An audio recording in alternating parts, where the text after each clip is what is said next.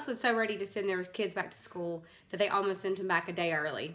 I was convinced that both of my kids went back to school today because apparently I wrote it down on my calendar that school starts back on Thursday. But I forgot to write which kid's school started back. I've been telling Tristan all week that he was going back to school today, and he was actually getting pretty excited. Then it finally dawned on me that maybe I needed to check with his teacher to make sure it was his school that was going back and not just Alyssa's. Because I knew that Alyssa was going back because her teacher had sent out a reminder the night before. And that's what got me thinking that maybe Tristan didn't go back to school. I texted his teacher last night and I asked her, did the kids start back to school today? So right after, his teacher sends out a class-wide reminder to all the parents that school does not start until Friday and not Thursday.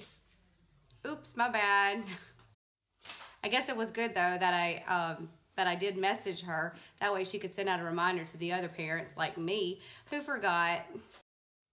The holidays always throw me off. The kids get out of school on a Wednesday midday and then the school sends them back on a Friday. Who does that? Why can't they just go back to school on a Monday? After the holidays and what feels like 1,000 Christmases, I barely even know what day it is, much less when the kids go back to school.